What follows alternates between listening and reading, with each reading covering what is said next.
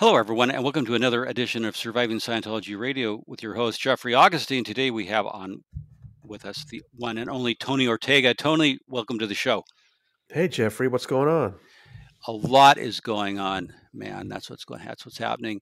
Tony, on your underground bunker, the famous, world famous underground bunker, on June 17, 2021, you had a headline: Private investigators stalking Leah Remini and Jennifer Lopez, the complete texts.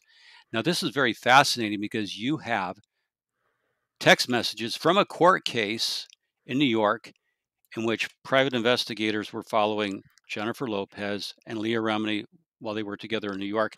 Can you give listeners the background of how you got the text, what happened? Yeah, this is a wild case. I know you've been interested in it as well. And I've actually been looking into this for months now.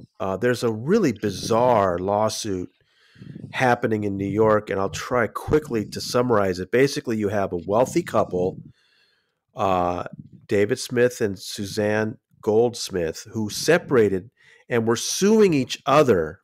They were suing for divorce, but they were each suing the other. It's a wild set of allegations. And of course, the New York Post thought this was great. These wealthy people suing each other. And at one point, David Smith was concerned that his wife was trying to get out of a prenup. And so he was advised, you need to keep an eye on her because he believed that she was using the excuse of a disability to not work and get out of her prenup. So he, on advice, he hired this private investigation firm to follow his wife, or what was supposed to be soon to be his ex-wife, 24 hours a day for weeks and weeks. So they had all these ex-cops following Suzanne day and night, day and night. And then at some point, David and Suzanne reconciled. And when they started comparing notes, they realized that this surveillance had really gone off the rails, that these investigators had been cooking the books in order to overbill David. And this is their allegation. This has not been adjudicated in court yet. I want to make that plain. And Suzanne claimed that 5 of these ex-cops who were following her and were supposed to be keeping their distance were all ended up in intimate encounters with her, partying with her in nightclubs and making out with her. And 2 of them, she claims, raped her. So as they began to sue these private investigators and this private investigation firm together, they managed to get the iCloud texts of one of these ex-cops. His name is Yanti Green. He also goes by Michael or Mike. Yanti Michael Green. He's a retired New York police detective. And the Smiths managed to get the contents of his phone, even though he claimed that the court had ordered him to turn in his phone multiple times. He had not done it. And then at the last minute, when he was supposed to turn it in, he claimed it was stolen by a burglar. And the phone is now missing, supposedly. But the Smiths were able to get his texts off of the Apple iCloud. And I started hearing about what was on these texts, because not only were there all these texts about following Suzanne, it turns out that this same public and private investigations firm had also worked for other clients, including tailing Leah Remini for the Church of Scientology. I'd heard about this, and we were really interested in getting a hold of these texts, but of course the private investigations firm was fighting it tooth and nail in court. And you can understand why, because they don't want their secrets getting out to the public. But the Smiths managed finally to submit those texts in a court document that was briefly public in a court in Nassau County on Long Island. And we managed to get a copy.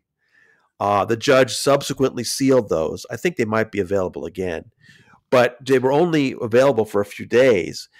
And they're stunning. I mean, they're amazing. These texts show that these guys were following Leah Remini and Jennifer Lopez while they were in New York filming Second Act. Now, the funny thing for me personally was that back in 2017, when this was happening, late 2017, Leah was in New York. She was filming scenes for Kevin Can Wait out in Long Island, for that CBS series with Oh, Kevin Kevin James. J. Yeah, Kevin James, right? And then she was also coming into Manhattan late at night to film scenes with Jennifer Lopez for their movie. And she, at that time, she told me, she said, Tony, I'm being followed. And this guy that was following them was pretty reckless. And she told me about this guy in a silver van with Texas plates that had almost gotten them into a car accident. This guy was so aggressively following him. And we managed to get a tip at this time. This is back in early 2018. We got a tip that this was this ex cop and ex New York police detective named Mike Green. And at that time, Jeffrey, I called this guy. And this was just based on a tip from a witness. I called this guy and he denied it. He denied that he was following Leah Remini. He denied that he even knew who she was. And I said, come on, a New York police detective doesn't know King of Queens? And he's like, "Oh no, I work too hard. I don't watch television, right?" It just sounded bogus, okay? sure. But I when I wrote that story back in March of 2018, I didn't name him because I didn't have enough evidence to name him in the story, but I did put in his responses to my phone call. Well, also in these texts were these private investigators talking about that story and calling me names and saying this whole story was untrue and everything. So it's fascinating to see all this stuff. And so I actually wrote a story for the Daily Beast about this whole situation and about how these texts have come out and that Leah Remini was being followed, Jennifer Lopez was being followed. But I know the thing that you're really interested in is in the lead of my story in Daily Beast, I pointed out that when one of the private investigators, Saul Roth, came to Mike Green one of these late nights in December 2017, said, "Hey, what's the job? What are we doing?" And Mike said, "We're following Leah Remini." And he had to explain who that was to her because, of course, Mike Green, of course, knew who she was. He'd been lying to me. Um, and and Scientology came up, and Saul Roth indicated that he'd done a quick Google check to see that, at that time, late 2017, you'll remember, was like the end of her second season of Scientology in the aftermath. There was all kinds of press about Leah Remini in her big battle with the Church of Scientology. And so Saul Roth said, "Oh, she left." And then Mike Green says to Saul Roth in a text, "Yes, word is they want to kill her." And, so naturally that was the lead of my Daily Beast story, and it was the pull quote. But you brought up a great question I know we want to talk about in this podcast, and that was, how does a private investigator, a former New York police detective, take part in a surveillance job if he has reason to believe that his client is gathering information on the target because they want to kill her? Doesn't that bring up a lot of ethical questions for a private investigator? Tony, you hit the core issue, and for our listeners, I want to let them know I am a licensed private investigator in the state of California. So, as a private investigator, when you read a piece of evidence that says, "Yeah, word is they want to kill her," meaning Leah Remini, the first thing any investigator, particularly police investigator, private investigator, ask is, "Well, Mr. Green, you say," and I can see this playing out in a court of law or an interrogation room. You say that you had knowledge that there was an organized plot to murder Leah Remini. Explain. Where did you hear it? Who told you? Did your client tell you? Did they hire underworld types? Are you connected to La Cosa Nostra? You're in New York. You were a New York cop. It raises all kinds of questions you want to ask Yanti Mike Green. And it's actually quite terrifying that he claims to have knowledge of a plot to kill Leah Remini. So yeah, of course, that's been reported, and a couple things should happen immediately. couple things should happen immediately. If Mike Green, as a retired New York City police detective, had knowledge of a murder plot, he should have reported it to the New York Police Department, the Federal Bureau of Investigation. He should have reported it to the owner of the agency, Dan Ribicoff.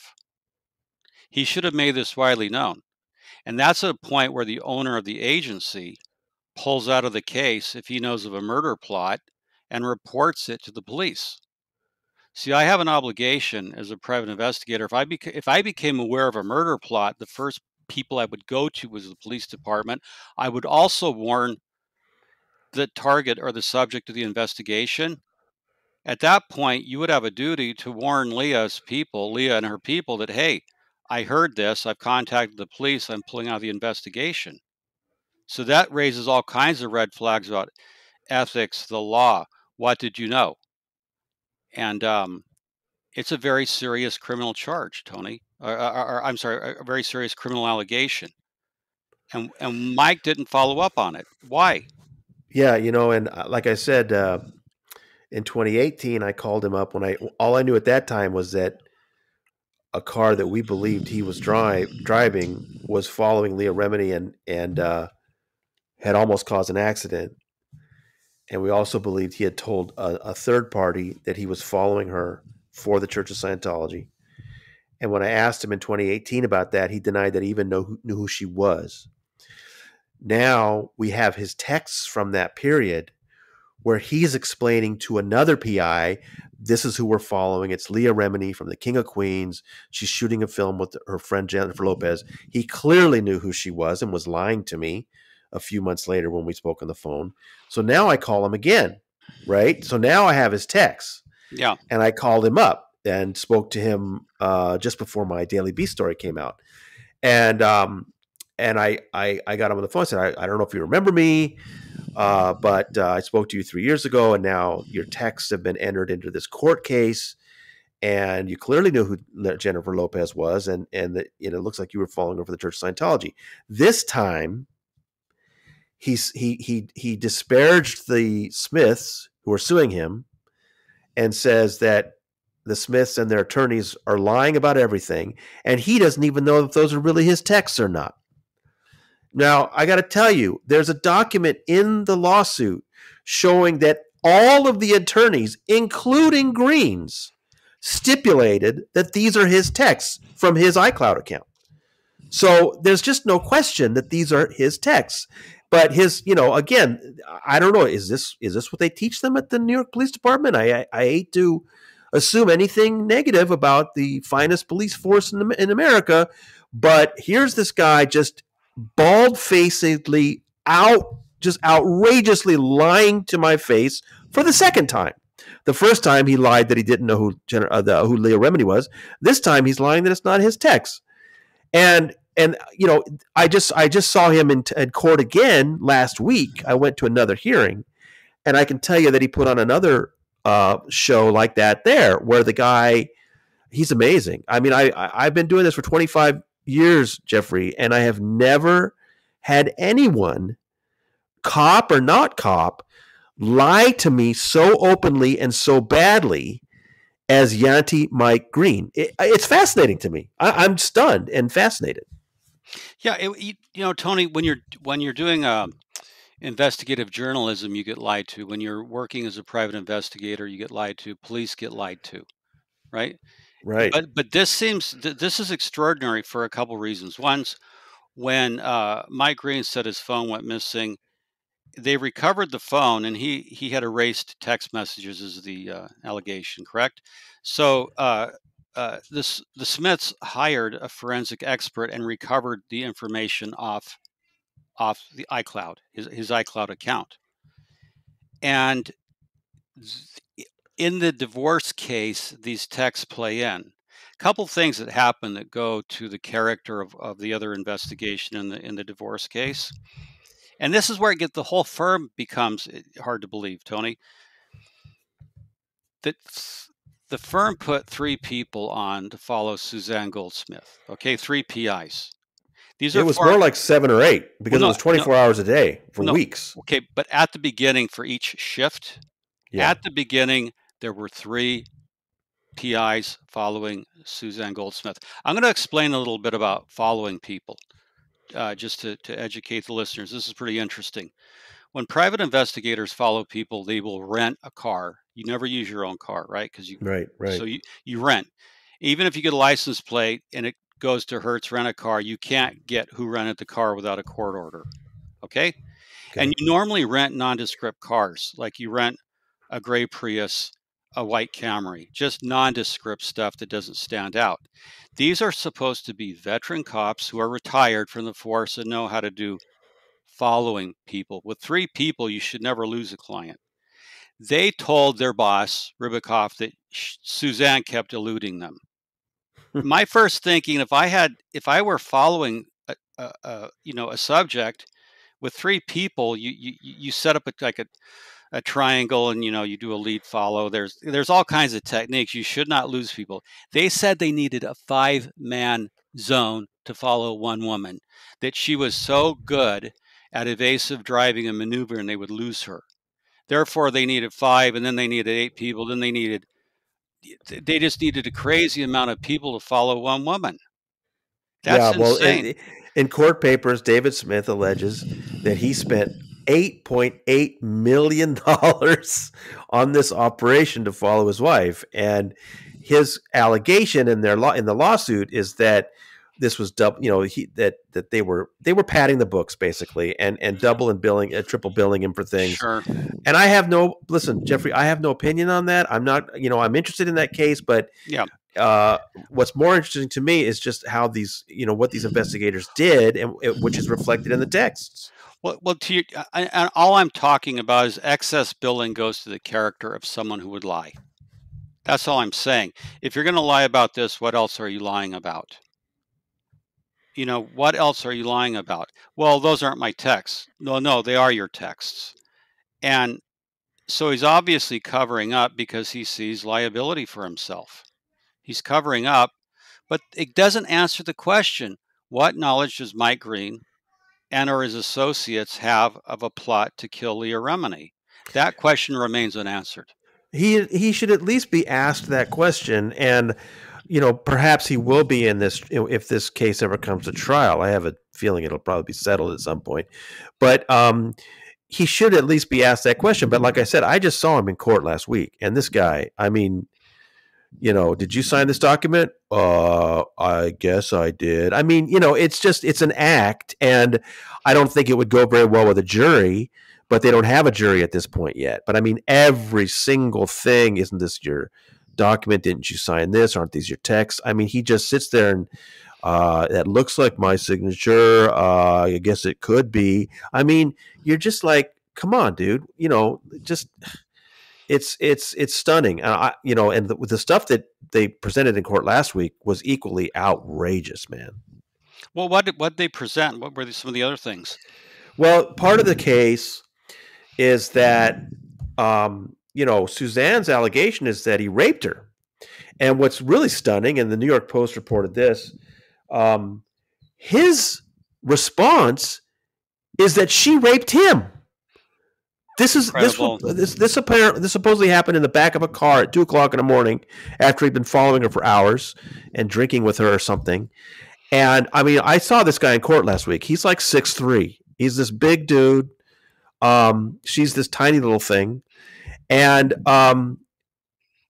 every time her attorney was asking him about this text that you sent or the video you made of the rape, he would always answer, "You mean when she attacked me?" I mean, it was theater in court last week. Let me tell you. Sure, yeah, rehearsed. But here's the thing that's out. It's amazing. So it's not just the text. They don't disagree that at 2:00 in the morning in May 2018, in the back of this car, sex happened, or something happened between this man and this woman in this car. And whatever happened, he videoed it on his iPhone. And so when they got a court order, turn over your phone, he was supposed to turn over these videos. Well, what he did was he turned over 2 very short videos, one that's like 30 seconds long and one that's a minute and a half long. And I want to say right now, I have not seen either one of these. But he claims that these small, very short videos are proof that she attacked him. Well, then the iPhone got lost or stolen. And so they called in an expert who got the original videos off of the iCloud. And he said they actually total up to 13 minutes. There's 13 minutes in two videos that he just took a small percentage of to show the court earlier. And I don't know what's, Jeffrey, I have not seen either one of those videos, but I will tell you that what was testified to in court last week was this expert who has seen the originals and has seen what Mike Green turned in, testified last week that one of the audio moments that Mike Green removed from the video he did submit had him saying, "Get ready, here it comes." Oh, Jesus Christ. That's cold-blooded. And that is court testimony last week, Nassau Supreme Court. An expert said Mike Green had removed audio of himself saying that from the video he did turn in, which is just, like I said, about a total of about 2 minutes out of a total of about 13 minutes that he took. So, I mean, I'm just sitting there in courtroom like, I can't believe I'm the only reporter in there, by the way, when, this former New York police detective, there's evidence that he's covering up this whatever really happened. And I don't know, I'm just sitting there going, why is this not a news story? What's going on? This is the guy that was following Leah Remini, and I'm going to keep tracking it. I'm hoping to get even more evidence about what's going on. And I'm happy to talk to Dan Ribicoff, the owner of the investigations firm. I did talk to him briefly for my Daily Beast story. He denied that the Church of Scientology had hired him. And I talked to Mike Green. I'll talk to them again. I'm just stunned that there's not more of an investigation going on about what happened in that car that night. Sure, and there are in the there's David Smith's case. A couple of points I want to raise. He hired them. The husband hired them for covert surveillance, and that specifically means covert. The subject of the investigation is to not know they're being followed. That's the whole point of covert investigation. And at some point, the allegation made by David Smith, the husband, is that Yanti Green suggested, why don't I make contact with the subject, Suzanne Goldsmith, and it'll make it easier. And that he approaches her and says, hey, if you cooperate with us, this will be easier on all of us. Now, you're never supposed to, as a private investigator, make contact with the subject, and that was, as I understand it, in the contractual language when David Smith hired these guys. Right, and I can understand why the two sides might go, talk about this, because the situation at that point, as I understand it, is that the private investigators claimed that Suzanne was trying to evade them, and so it made things really a hassle. And they just went up to her and said, look, we're going to follow you no matter where you go. Why don't you just cooperate? And at that point, she said, okay, just, I'm going to dinner. You guys want to follow me, and that's fine. And I can, as sort of ridiculous as that sounds, I can imagine that happening. But it's the next step that is like, okay, so you've decided that you're going to openly follow Suzanne to her dinner arrangement or whatever. That's fine. But then how do you end up partying with her and drinking with her and making out with her? I mean, that's the part that's just mind-blowing. And it's not just Mike Green. She's alleging this 5 separate private investigators on this detail ended up having some kind of intimate contact with her. I mean, it's mind-blowing. Well, Tony, and it gets worse because, as David Smith's lawsuit makes clear, they never ran it by the client. They never said to David Smith, hey, we want to make direct contact with your wife as PIs hired by you. They withheld that from him, and therefore, when they made contact with her, they withheld that knowledge from the client. And when they went out drinking, dancing, they charge the client as they charge the client those expenses. And Yeah. there's even this little discussion in the text messages like, hey, I'm going to rent a Range Rover, I'm going to rent an Infinity. They started living the high life. You're supposed to economize for a client. If you have legitimate expenses, okay. But if you were going to make, in other words, if someone hired me to follow their spouse and they made a strict rule at the beginning, there is to be no contact, as covert, I have to tell them, hey, look, why don't I try to make contact? They withheld that knowledge from David Smith. That's his allegation in his complaint. Right. Right. Okay, and like, why the hell?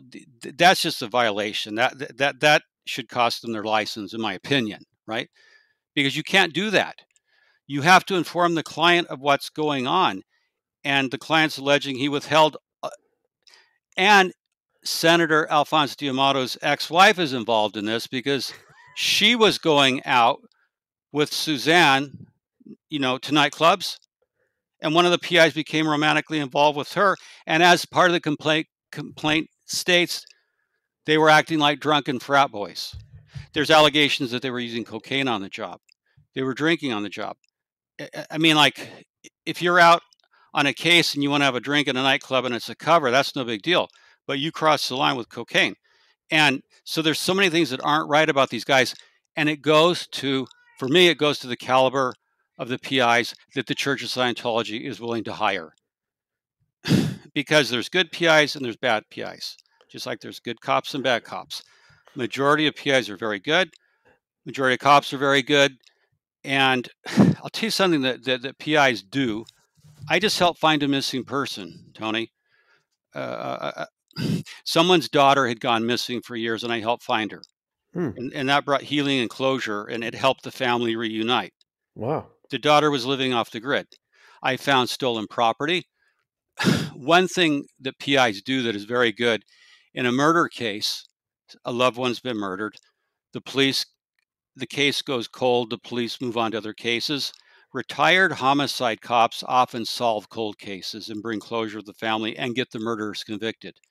So PIs can do very good things, but bad cops, bad PIs can do bad things. And it's sort of like you have to look at, in the case of Ron Miscavige, God rest his soul, those PIs, when the West Allis police rolled up on them and pulled them out at gunpoint, they had a silencer in their car, which is a federal felony. They had fake IDs, fake license plates, an arsenal of weapons and ammunition. What are they doing? Yeah.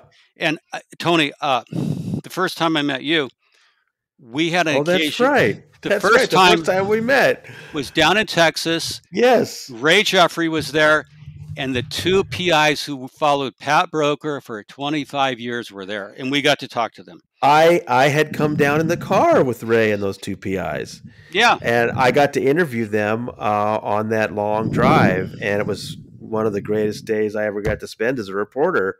Was interviewing those two guys that had followed Pat Broker for 24 years, and we ended up at Marty's house. Yeah. And there's Jeffrey Augustine. I was like, wow. And then not only were you there, not only was I there with Ray Jeffrey and the two PIs, the Channel 4 crew was there. Oh, I remember I was there, and all these all these cars roll up, and I see you. I like, that's Tony Ortega, because I've seen pictures of you. And then at one point, I have to get vouched for that. I write under the pen name Jay Swift. Remember when we were upstairs, one of the PIs comes up and goes, "Hey, are you Jay Swift?" to me.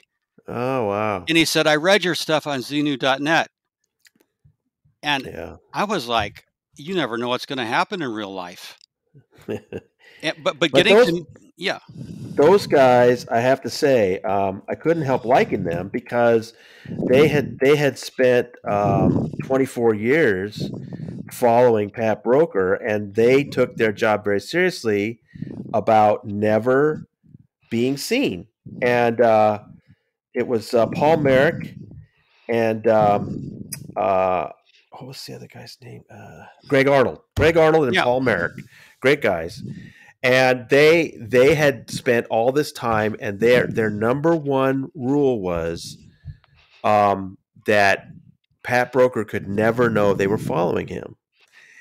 And look, I wouldn't want Paul Merrick and Greg Arnold following me around. I still, it's still a very highly questionable job, but they took it seriously that they were not going to Well, interfere with the guy's life, and they weren't going to pose a threat to him. They just want to watch him. no, and I talked to them, and they did take their job seriously. And a couple interesting things. One of them told me they both had like legitimate cover jobs, and this was before the settlement came and they signed anything, so we can talk about it. One of them said his job that he took is, these mobile windshield repair guys that go out and fix your Yeah, window. Okay, he had a job as a mobile windshield repair as a cover, and the other guy had a similar type of job. And I don't know if it was detailing cars or something, but they both had like legitimate day jobs that would allow them to go around town. Now, I asked one of them, and I won't say which one, but I said, did you ever call David Miscavige directly? He said, yes. And I'd say, when you call him, what did he say? He said, all you'd pick up the phone and say, what do you got for me? And there was testimony that he called David Miscavige directly, yeah, which the church denied. But yeah, he said that's what David Miscavige would say. That's what it says. What do you got for me? yep. So he would give a daily intelligence briefing uh, of what Pat Broker was up to. Right. Now, now these guys were straightforward long-term assignment. You couldn't ask for a better job to, PI job. That's just straightforward, and they made a lot of money too. Yeah, yeah. And when the church decided they didn't need to follow Pat around anymore, they sacked them, and they said, "Wait a minute, we're entitled to retirement." And the church said, "Go to hell," and that's when the lawsuit happened. It wasn't because the church didn't want to follow Pat anymore. That's not what happened. No, The problem was when they did the Truth Rundown series in the Tampa Bay Times, St. Petersburg Times back then. One of the things Marty said to the guys at the Tampa Bay Times was he talked about the operation without naming Paul and Greg. Hmm. He gave an interview where he said to Joe Childs and Tom Tobin, where he said that, we followed one guy for 20 years. There were a couple of ex-cops, and their whole job was never to be seen. Marty described the operation without identifying it. And so at that point, in Miscavige's mind, they had been made. Oh, okay. Yeah. You see what I'm saying? Yeah. Thank you for refreshing my memory. And so yes. that's why he fired them at that point, because they were no longer useful to him. I have no doubt that Pat Broker is still being followed day in and day out today. It's just that Paul and Greg were replaced by a couple of other ex-cops. And you're right, that's a plum assignment. So it's just that somebody else has that now. Okay. And I'm glad you explained that. And what's interesting here is that these long-term surveillance of people really has no legitimate reason, I have argued, other than it serves. Now, here's my argument that I've made. The Church of Scientology spends tax-exempt dollars that inure to the benefit of David Miscavige's paranoia. Paying for PIs for 25 years, 35 years only inures to the benefit of Miscavige's paranoia, because he's afraid that Pat Broker could appear in national media and topple him from the throne, tell the whole story. I mean, it's not, religious tax exempt dollars should not be spent on decades of surveillance of private individuals who've left the church. No, it's outrageous. And also the fact that he was paying $10,000 a week cash to Dwayne and Daniel Powell to follow his own father, Ron Miscavige, around in Wisconsin is just totally outrageous. That's what Scientology does with its tax-exempt money. Well, it should serve as a basis into a hearing for revoking the Church of Scientology's tax exemption. And this latest case where Yanti Mike Green claims word is on the streets that they want to kill Leah Remini, that should serve as a basis, because a church should not be involved in an organized murder campaign. So, Tony, something else I noticed I want to talk about in the discussions between Roth and Green when they're following Jennifer Lopez and Leah Remini. They bring up the fact in their text that they have to go to the bathroom. One of them has to go to the bathroom, right? Now, when you're on a stakeout, and I've been on stakeouts, you have to go to the bathroom. But here's another line they crossed. When you retire from the New York Police Department, I went in and read the New York Police Department uh, police union retirement rules. You turn in your shield or your badge. You turn in your ID. Okay, and that's a big deal. Yeah. But the one guy said, "Hey, just flash your shield and walk in the Four Seasons and use their bathroom." Well, you're not supposed to be carrying an NYPD shield Yeah. if you're retired from the department. You have to turn it in. So that's an interesting question. So another thing to ask him is, what are you flashing exactly? Yeah. And let me tell you something that, Leah was really, that was the one thing that I think bugged Leah the most. And she talked to me about this a little bit, and I put it in my draft of my Daily Beast story, but it didn't make the published version. I'll tell you what she said to me, though. She was particularly upset about that because it was actually the Ritz Carlton residences on Long Island is where she was staying. Again, while she was taping scenes with J Lo in Manhattan, and when she was taping Kevin Can Wait scenes in Long Island, and so she had this real nice bungalow or whatever. And she was explaining to me that if anyone came to visit her, even her own husband, the guard people at the guard gate would accompany them down to her place, and you couldn't just walk into the place, right? And she said, in fact, one night there was a storm and the wind blew her patio doors open, which set off an alarm. And the alarm was connected to the local police, and the local police showed up at the guard gate. Even that police officer responding to an alarm had to be escorted to Leah's place. So she wanted me to understand nobody is supposed to get into that residence area without being escorted. And so she just finds it amazing and really troubling that Yanti Mike Green is talking about flashing his badge and getting in there so he can use the bathroom. Oh, that's an outstanding point, Tony. And I appreciate you laying the context, because if you're flashing a badge and impersonating a police officer, that's a crime in and of itself.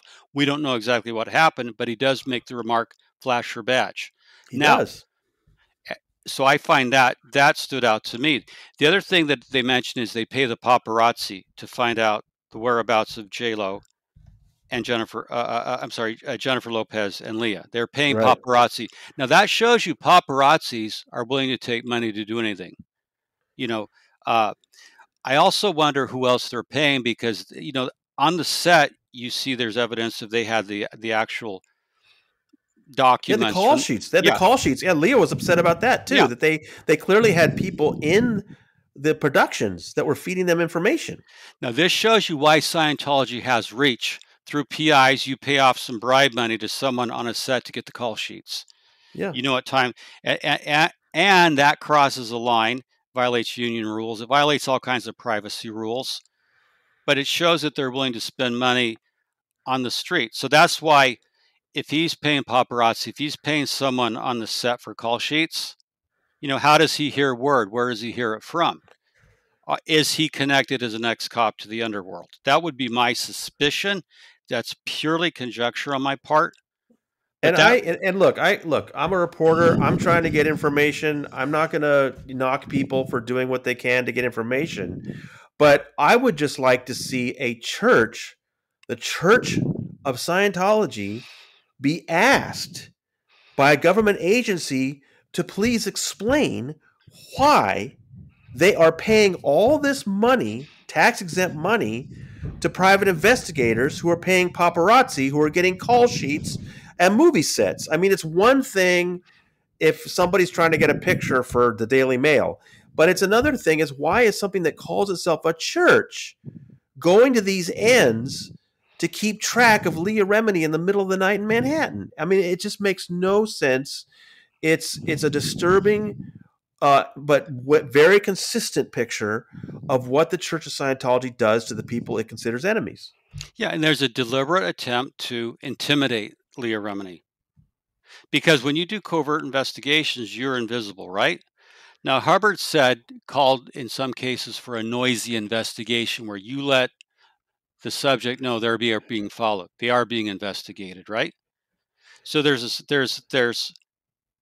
just wrong on a lot of reasons, and it's illegal to intimidate, to deliberately intimidate somebody, because that crosses the line into psychoterrorism, intimidation, threat. Does it cause her to be in fear for her life and her safety? Yes.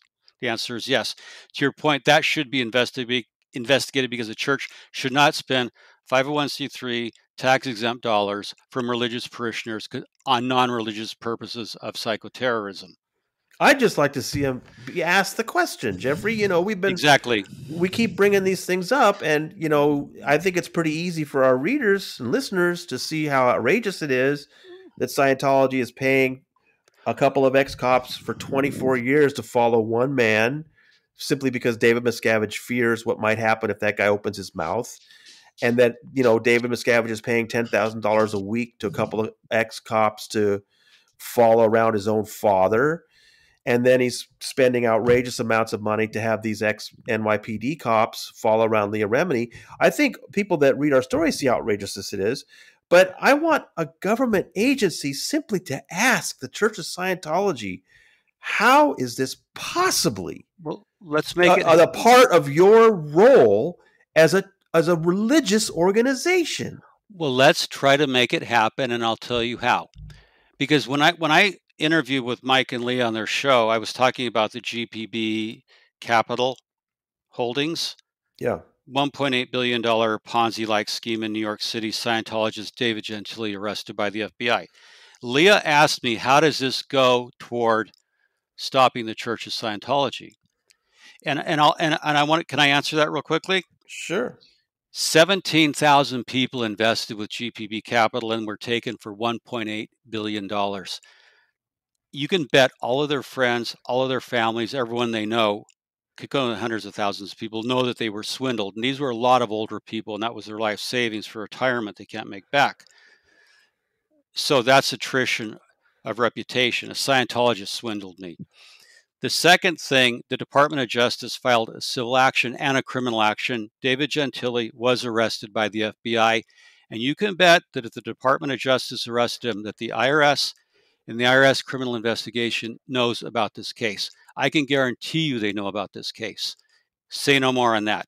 On my blog, the Scientology Money Project, if you go to the top header, it says report Scientology to the IRS. And what I'd like everyone listening to this is to go to scientologymoneyproject.com, click on the top row, it says report Scientology to the IRS.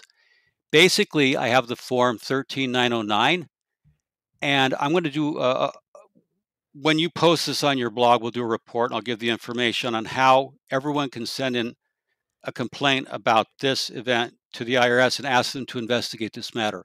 Because I think if we put a lot of political pressure, popular pressure into this particular event on a form 13909, the IRS has to respond to you.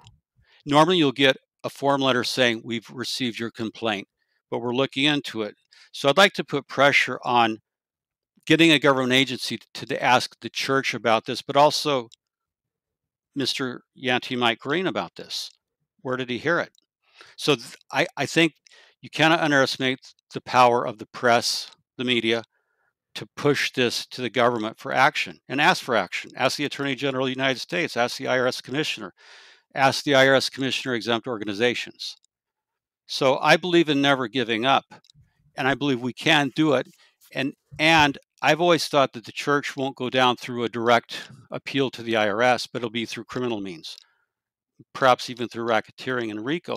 But it's stuff like this, Tony, that adds up.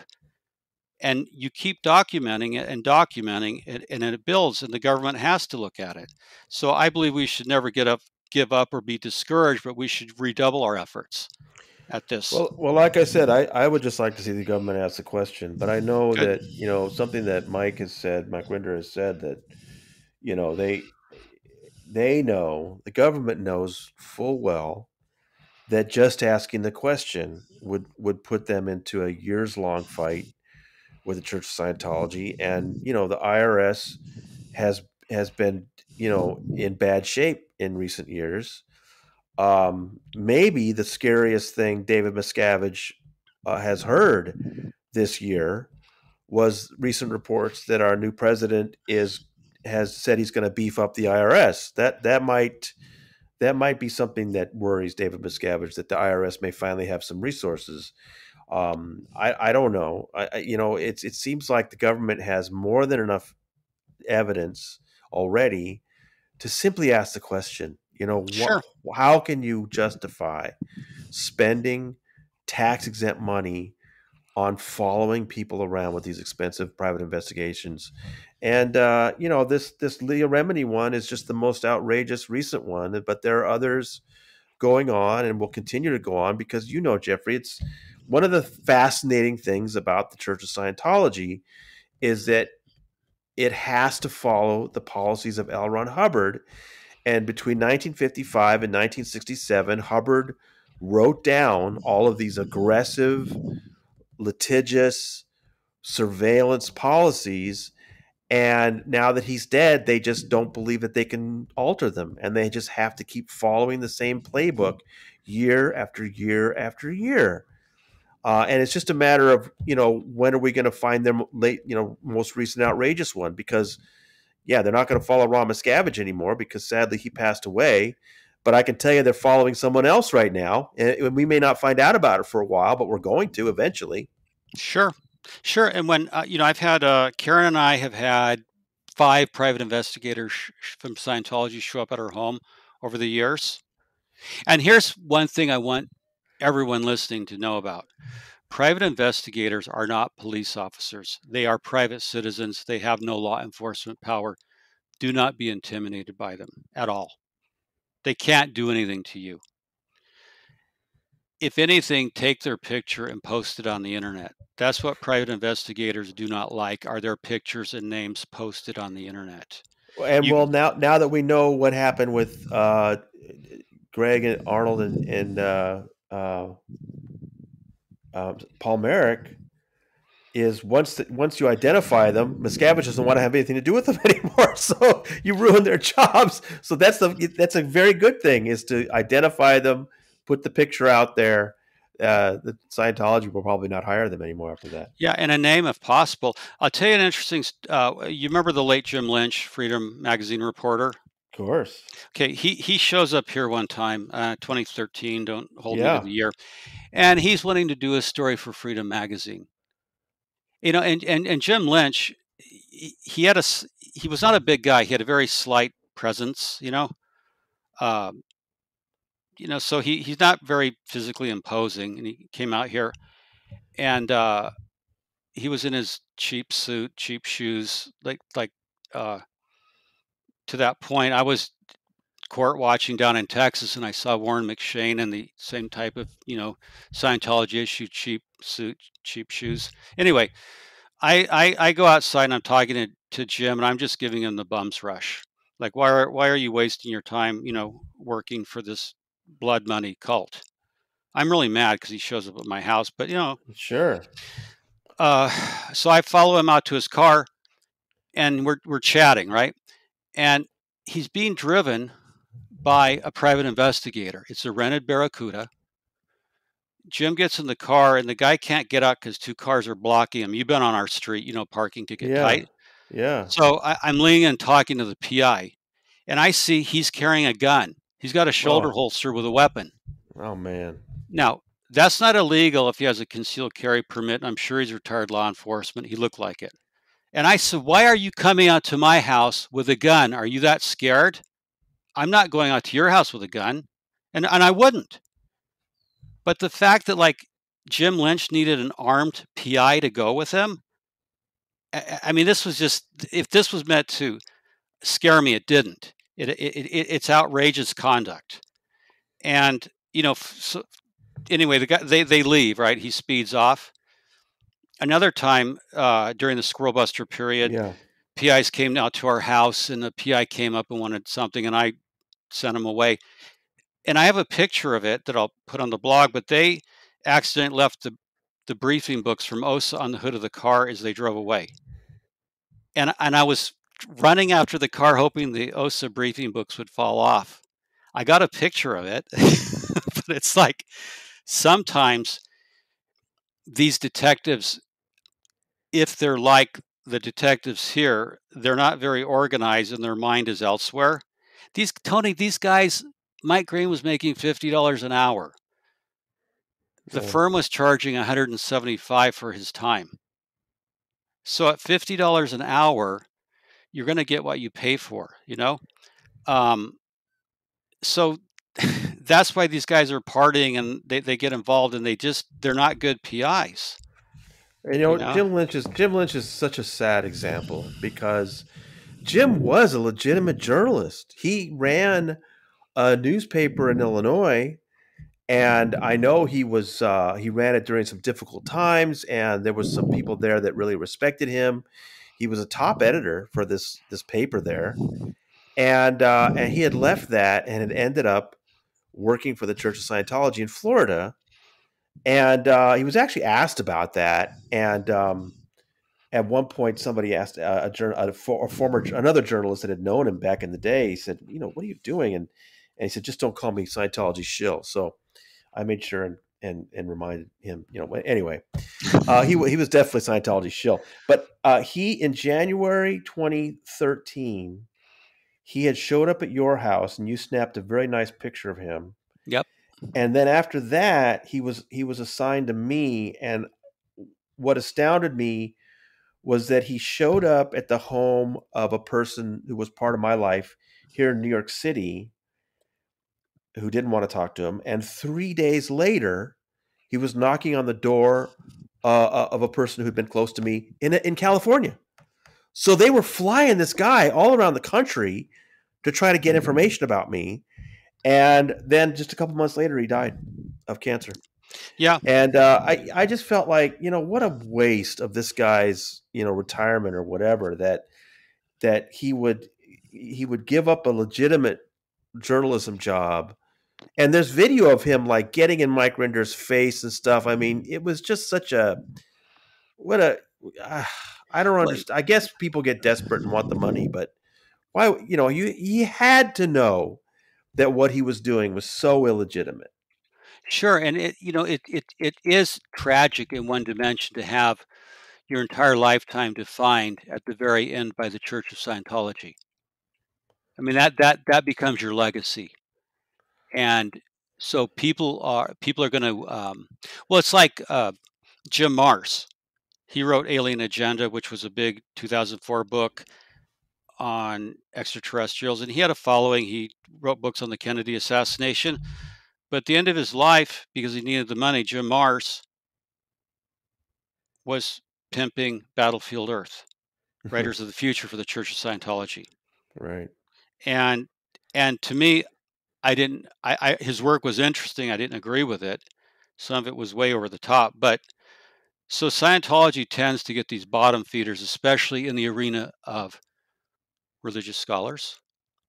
Need I say Massimo Introvigne, religious horror, and the bad PIs. And Tony, you do outstanding work as an investigative journalist, and it is hard work. And I'm glad we have the underground bunker to cover what you're covering.